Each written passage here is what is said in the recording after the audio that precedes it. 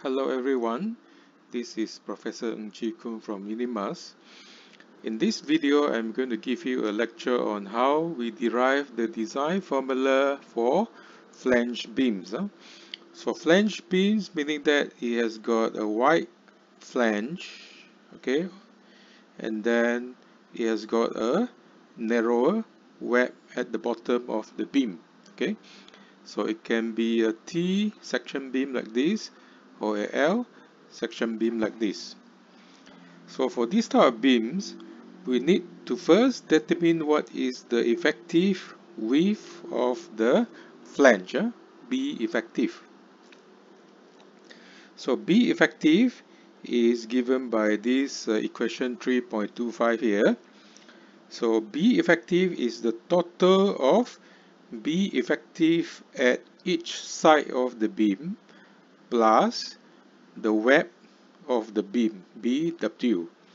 And then it has to be smaller than the physical width of the T or L beams. So what does it mean by all of each term here? Let's look at the series of beams supporting a slab like this. And then we have a beam here that we want to design. Okay, so for this beam, okay, the slab will be divided into two parts. Okay, one part is for this side of the beam, okay, one part for this side of the beam, and then the other part for that side of the beam. So this is what we mean by the physical dimension B, which is B1 plus B2. Okay, so this is what it means by the physical dimension. And then the effective width for each side of the flange, then we have to look at the distance between points of contrafracture or zero moment along the span of the beam, and the other rotations are shown in these figures in the next page. So let's say this beam here has some supports here, here and here, and then we view it from this side. Okay, then we will be getting a view like this. Okay, where we have B1 on the left hand side, B2 on the right hand side, and BW is the width of the flange. Okay, and then B effective 1 and B effective 2 is the measurement that will be depending on the distance between points of contrafracture. So the points of contrafracture, okay, let's say you are designing for the section of this beam here, and then you have an end support here and the internal support there. Then the points of contrafracture, definitely at this pin end here, the moment is 0. Okay, and then we assume that the moment at L0 equals to 0.85 L1 is the 0 moment point as well. So we're assuming that the moment diagram is like this. Okay, and then if we are designing a cross section of the beam here, then the value for the distance between the points of contrafracture L0 is taken as 0.7 L. Okay, so meaning that the bending moment diagram will look like this. Okay, and then if we are designing a cantilever part, okay, then the value for the distance between the contrafracture point will be 0.15 L2 plus L3. Yeah? So we are assuming that the bending moment diagram looks like that. So we just calculate for B effective of each side of the beam using 0.2 Bi plus 0.1 distance between points of contrafracture. Okay, and then the total here cannot be more than 0.2 times the distance between points of contrafracture. Okay, and then the B effective calculated for each side of the beam cannot be more than the physical dimension of the beam B1 or B2. So after we have got the B effective calculated, okay, then the first step that we need to do in the design of beams like this is to check the X over D ratio, or we check K values. Okay, so K values is checked using the effective width of the flange, and then we get Z and X from this equation and this equation. Okay, so if 0.8x is smaller than HF, then we proceed to step 2. If 0.8x is more than HF, then we proceed to step 3. So now let us look at the design using step 2 first.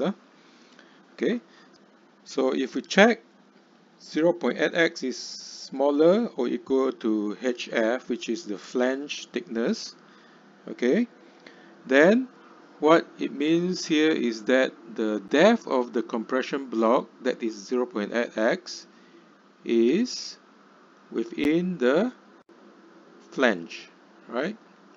So meaning that compression is only acting in the compression zone like this. Okay, so if we have a situation like this, then whether you have concrete or not, okay, below the flange, the behavior of the beam will still be the same. Okay, the compression zone is still this much. So this beam will behave as a rectangular beam, okay, with the width B effective. Okay, so in this case we just design this beam as a rectangular beam with the width of the beam as equals to B effective. Okay, so that's why you see that in step 2 here, when 0.8x is smaller or equal to HF, then the two rectangular stress blocks lies wholly within the flange thickness. So the steel reinforcement AS is equal to M over 0.87 FYK Z in this equation. And then the moment arm Z is also using the same equation for rectangular beam. So this type of beam design is very simple. We just follow rectangular beam design, but now the width we just take it as B effective of the flange. So now let us look at another situation where 0.8x is greater than the flange thickness HF. So meaning that this rectangular stress block here, the 0.8 times effective depth, okay, is greater than HF. So in this situation, the compression block of the beam looks like this.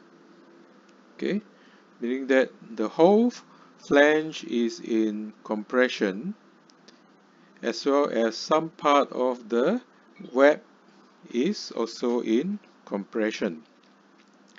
So in this case, we cannot assume that we have concrete beam like this. Okay, if we assume that, then it means that you assume that there is concrete here and concrete here, but physically there is no concrete there, so you cannot do that. So in this case, we need to proceed to step 3 for our design. So we need to proceed to step 3 for the design of a beam that has behavior like this, where part of the web is also in compression. So the design formula that we're going to derive is for this type of beam, okay, where part of the web is also in compression. So the design equation for 0.8x is greater than hf, or T section behavior, the rectangular stress block lies partly outside the flange, where some part of the web is also in compression. So the first step is to check the design ultimate moment using this equation. Okay, so the moment should not be more than beta f, fck, b effective, d square. And then beta f, fck, b effective, d square is the ultimate moment of resistance of the section for which the derivation is shown later in the lecture, where beta f is given by this expression here in equation 3.27. So the derivation of beta f is as follows. So first we compute the ultimate moment of resistance of the flange first. Alright, so we divide the beam into the compression in the flange like this, and the compression zone in the flange on the other side like that. Okay, and then from the concrete compression we can also draw the stress distribution as we have seen before, but now all these dimensions are known. We have hf, which is the flange thickness, so the depth of the compression zone is hf, and then the total compression is the stress multiplied by the shaded area here, okay, which is B effective minus BW times HF, which is the area of the shaded area here, okay, on both sides here. Okay, so the stress multiplied by the area will give you the force, which is the total compression. And then here we have the steel that needs to balance the compression here, so we call it ASF, okay, the total steel area that needs to provide the tension force to balance the compression force in the flange. So in this case, the total force in the steel is the design strength 0.7 FYK multiplied by ASF, and the moment arm is D minus 0.5 HF. So meaning that the moment of resistance for the flange compression is the compression force multiplied by the moment arm. Okay, then we are getting this expression here. If we factorize FCK, B effective, D square. Okay, and then from steel tension we use the steel tension force multiplied by the moment arm, then we get equation 3.28b. Next, we compute the ultimate moment of resistance of the web, which is shown in this figure here, okay, with x over d equals to 0.45, which is the maximum x over d that is allowed in the design. Okay, so now the compression is in the web, where the compression zone is the shaded area here. Okay, and then in this case the depth of the compression zone is taken as 0.36d. So in this case, if x is taken as 0.45d, then we will be getting the compression force here is 0.454 FCK BW times 0.45D times the moment arm of 0.82D. If you substitute x equals to 0.45D here, then D minus 0.4x will be equals to 0.82D. Okay, so we will get 0.167 FCK BW D square. Okay, so this is the K balance. We get this as K balance because we use x equals to 0.45D in our calculation. So when we use x equals to 0.45D, we will be getting the maximum moment of resistance. So the maximum moment of resistance is given by the resistance from the flange plus the moment of resistance from the web. So you just add the two terms together and then you solve for FCK B effective D square, and then you factorize FCK B effective D square. Then the terms inside here will look like this, which is equals to beta F. So we have already proved that beta F is equals to this term here.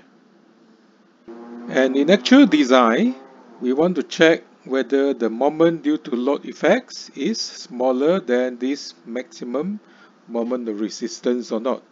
Okay, if this is true, then the x over d value will be less than 0.45. Okay, so therefore the moment of resistance is calculated using this expression here, where x is not equal to 0.45D. Okay, so x should be smaller than 0.45D in this case, right? So then we derive the equation and then we take this term as K, W as we take K in rectangular beam for the singly reinforced section. Okay, and then for steel's tension is 0.87 FYK multiplied by the ASW. So now we only consider the compression in the web. So the steel tension is also area of steel to resist the compression in the web. And then Z is the moment arm given by equation 3.31 here, which look the same as the Z value for rectangular beam design for a singly reinforced beam, except that this term here we call it KW. Okay, and then the total moment of resistance is from the flange moment of resistance plus the web moment of resistance, which is KW FCK B WD square. So KW is M minus moment of resistance of the flange over FCK BW D square. So we calculate KW from equation 3.32 here, and then the total steel area of reinforcement is the total steel from the flange plus the total steel needed to resist the compression in the web. Okay, so from both equations then we get equation 3.33 here. Okay, so for further simplification, okay, so normally we design the whole section assuming that x is equals to 0.45D. Okay, so we assume x equals to 0.45D, then K equals to K balance. KW is equals to K balance, which is 0.167. So in this case, the design equation for the steel is given in equation 3.34.